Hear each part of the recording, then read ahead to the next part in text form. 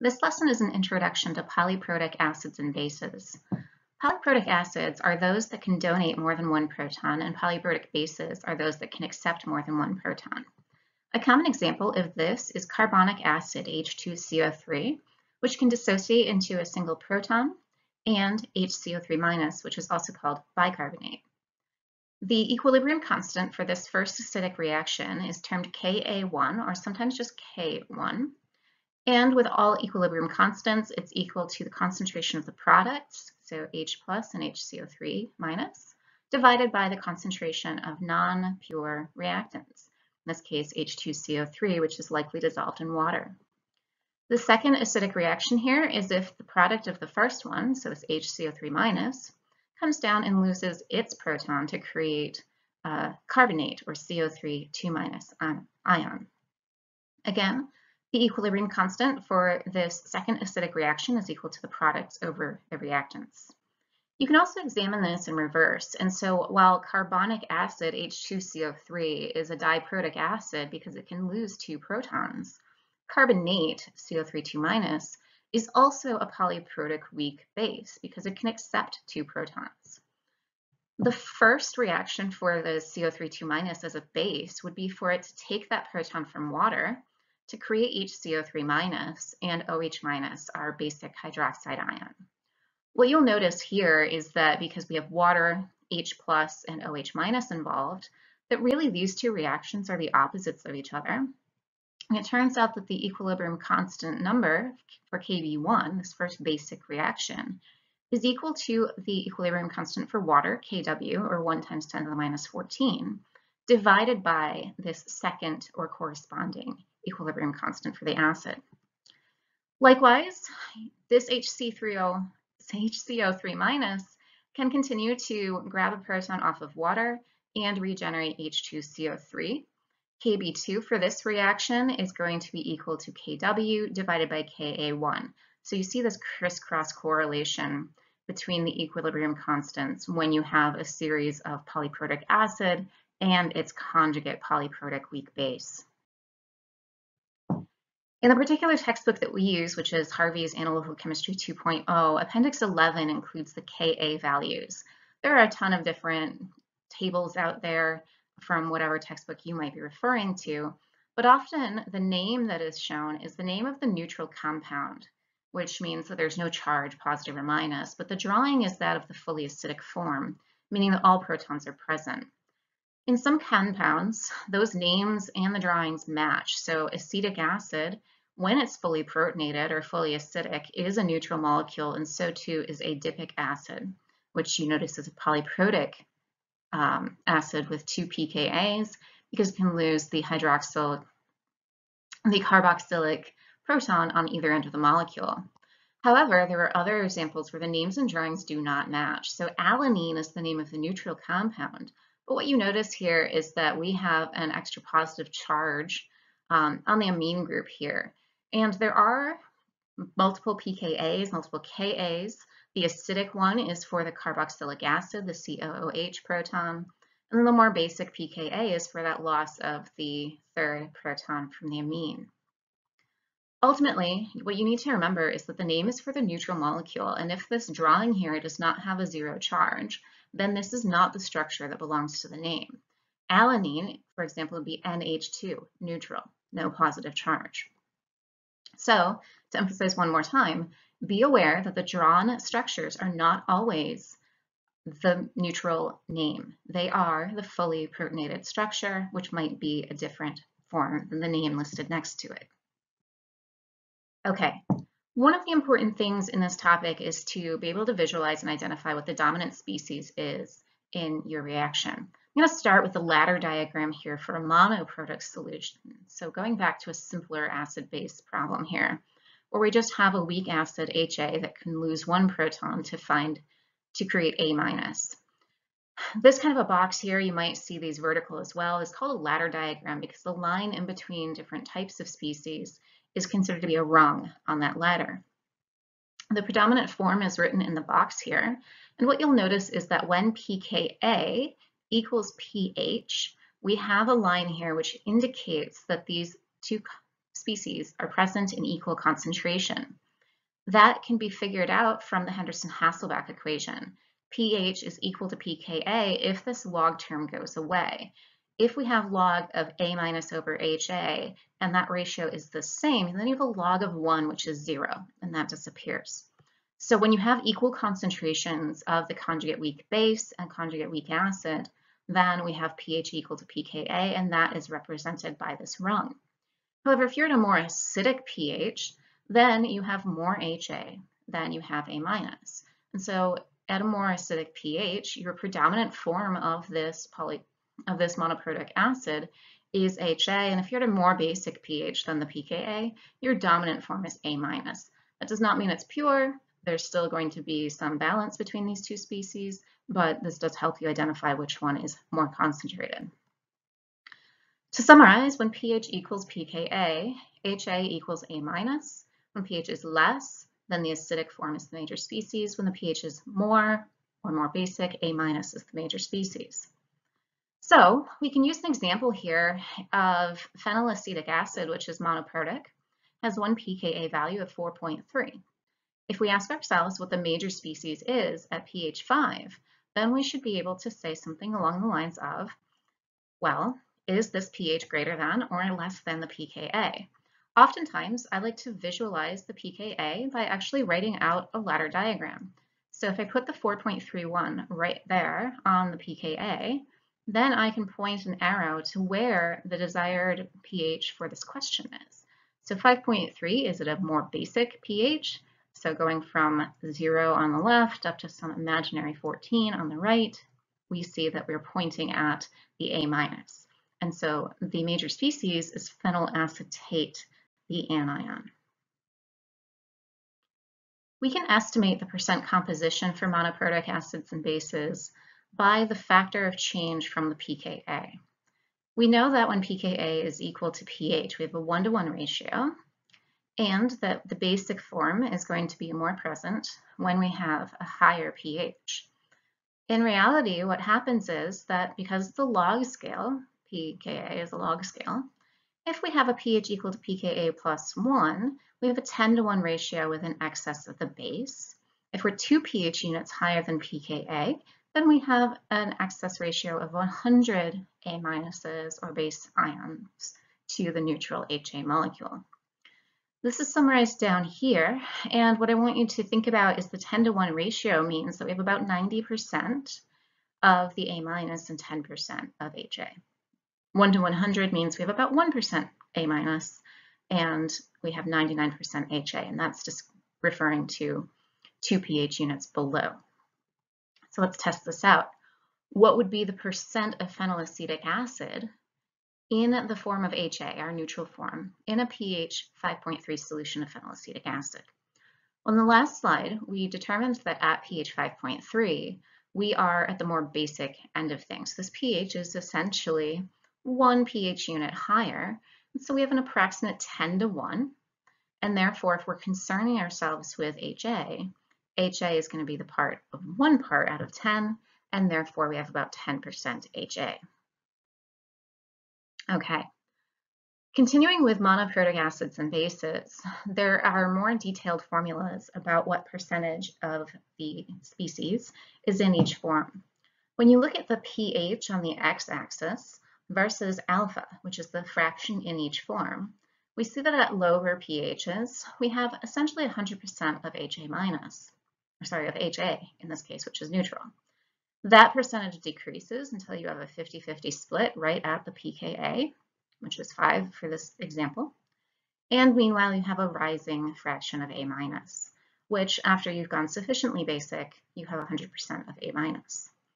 The fraction of HA is equal to the concentration of HA divided by the formal concentration. Remember that the formal concentration is going to be the concentration before everything dissociates. And so that is equal to the concentration of HA plus the concentration of A minus, because those are the two species that have been formed in equilibrium when you've made a solution of concentration F. So F is going to be something like, I don't know, 0.1 molar or whatever other concentration you might have in your question at hand. You can make some substitutions, and you can also find that the HA over F is also equal to H plus over H plus plus Ka. The fraction in A minus is the A minus concentration over the formal concentration, and that's going to be Ka over H plus plus Ka. All right, well, that's cute, that's interesting. That is our examples in monoprotic acid base, but this lesson is about polyprotic acid base. With that review under our belts, I want you to look at these ladder diagrams for diprotic and triprotic systems. One of the things that we want to, again, remember is that the rung on the ladder is equivalent to a pKa point. So this is pK1, the first acidic pKa between H2A and HA minus. pK2 is where HA minus and A2 minus are equal. So this is a diprotic, losing those 2 protons. In the example of a triprotic ladder diagram over here, you can go from H3A to H2A minus to HA2 minus to A3 minus. And there are again 3 different pKa values at the rungs. We identify the most dominant species using these ladder diagrams at certain pHs compared to certain pKa's. We also then can figure out the second most dominant species by where the pH falls within the range. So if the pH is going to be closer to this pKa than this one, you would be able to say, okay, like H2A, if this is the pH we're interested in, right there, H2A is the most dominant, and then because we're closer to H3A on the left, that's the second most dominant. When the pH is exactly halfway in between 2 pKa values, then the pH is equal to 1/2 of the sum of those 2 pKa values. So right here, halfway between pK1 and pK2, the pH is 1/2 of pK1 plus pK2. Also, the 2 neighboring species, H3A and HA2 minus, have equal concentrations there. So you can think of this as being right in the middle of the tug of war. All right, dominant species in diprotic solutions. So this is a summary of what we just discussed with the diprotic. When pH is less than the first pKa, we have the fully acidic species. When pH is in between the 2 pKa values, in here, you have the intermediate form of the acid. And when the pH is higher than the last pKa value, you have the fully basic form. Now, let's test ourselves. What is the most dominant species in a solution of carbonic acid if we're at pH 7 and the 2 pKa values are 6.35 and 10.33? Well, I would do 2 ladders, right? So I've got 2 rungs of my ladder. I have 6.35 and I have 10.33. And you have to forgive my mouse drawing skills here. Carbonic acid, H2CO3, we've seen earlier as our example of a nice polyprotic acid. We're going to have the HCO3 minus, and hopefully by the time I'm done drawing these molecules in, you'll have already answered the question. And finally, we have CO3 2 minus. So to answer it, what I would do is to then point to where pH 7 is approximately, which is right there, and find that the most dominant species in that case is going to be our HCO3 minus. If we want to know what the second most dominant species is in that solution at a pH of 7, then we come back to the fact that our particular pH here, 7.0, is much closer. It's about 0.7 pH units away from the first pKa than it is from 10.3, which is 3 entire pH units away. Therefore, our second most dominant species in the solution is going to be the H2CO3, which is our fully acidic form, because we are closer to that. Mathematically speaking, the fraction of each species in each form can also be calculated, but before I give you those formulas, I want you to look at this graph. We again have the pH on the x-axis, and we have the fractional composition on the y-axis, so pH and alpha. In this case, we're looking at fumaric acid, which has 2 pKa values that are pretty close to each other. And because they're pretty close to each other, you're losing H2A as you're gaining HA minus, but you're also, that HA minus that you're generating is starting to produce some A2 minus. And so there's never a full 100% concentration of the intermediate HA minus. It has a maximum, And that maximum is halfway between these two pKa values, but it does not reach 100% up here like the fully acidic and fully basic forms do at more extreme pHs. Mathematically, I would not expect you to memorize this formula in terms of all of the denominators here being the same, but I do want you to realize that our fractional composition is going to be the composition, the concentration of what we're talking about, so H2A, HA minus, and A2 minus, divided by the formol concentration. The denominator on this is going to be H plus squared plus H plus times K1 plus K1 times K2. Okay. And on top, we have some changes in what the equilibrium constants and H plus concentrations end up being. You can refer back to a slide like this if you ever come into a question where you have to calculate the actual percentage. All right, dominant species identification in triprotic solutions. Here the example is arginine. Arginine is one of our lovely molecules. The neutral molecule is actually amphiphilic, so it has a negative charge and a positive charge right here, but the overall molecule is neutral, and it's one of the intermediate forms in this polyprotic acid-base series. The fully protonated version is H3-arg for arginine 2+. So I want you to recognize that sometimes your fully protonated form is not neutral. This fully protonated form has a pKa of 1.82. It will lose this carboxylic acid proton right there to create our H2-arg+. Then the next proton that is lost at pK2 of 8.99 is going to be this amine right here, going from NH3+ to NH2. Voila. This is H-arg, the neutral molecule. And then finally, our second amine here can be deprotonated with a pKa of 12.1 to create arg-, where we just have the negative charge on the carboxylic acid right here. So what is our most dominant species of arginine at pH 12.5? Well, we're going to compare that pH to our pKa values, and it is greater than pH of 12.1. So I would point my arrow right at arg2- and answer that we have the arginate ion. Now, changing the question a little bit, what is the most dominant species of arginine at pH of 3.09? We're going to come over and we're going to be like, well, the pKa here is 1.82. So it's right in between pKa of 1.82 and 8.99. If you are not familiar enough with the type of drawing, excuse me here, I'm getting my stylus, then you can also make a full-out ladder diagram. In the case of the ladder diagram, we have our H3-arg+, we have the 1.82, we have our H2-arg+, we have the next pKa of 8.99, H-arg, our neutral intermediate, so we have two intermediates here, and then finally at pKa of 12.1, we get ourselves to arg-. This is a more compact way of examining the pKa versus pH, and since our question is about 3.09, we're going to point in here again at H2-arg. So it is the first intermediate. We would also like to know what the second most dominant species is at pH of 3.09. And in that case, we're again looking at that region where we have our H2-arg+. We have that interested pH of 3.09 that we are curious about.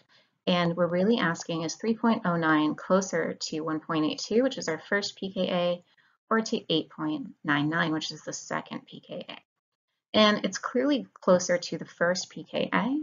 Therefore, our second most dominant species is going to be the H3-arg 2+. So ultimately, first most dominant is H2-arg, and second most dominant is H3-arg. You could then ask what's the third most dominant, and in that case, it would be H-arg. So first, second, and third, the answer to this question. All right, calculating the fraction of the species in each form for triprotic acids and more fully protonated acids can be pretty gnarly in terms of the math. What I want you to realize is that it follows the formula where the numerator is going to be H plus to the N for the acid. You're going to have K1 times H plus to the N minus 1 for the first of our deprotonated intermediates. For the next deprotonated intermediate, you're going to go through and you're going to end up subtracting the coefficient up here for the H plus, and we're working by multiplying forward all of these equilibrium constants. D, standing for denominator, is equal to this formula down here. Again, no need to memorize this for my course, but it is something that you should recognize exists that you could work with.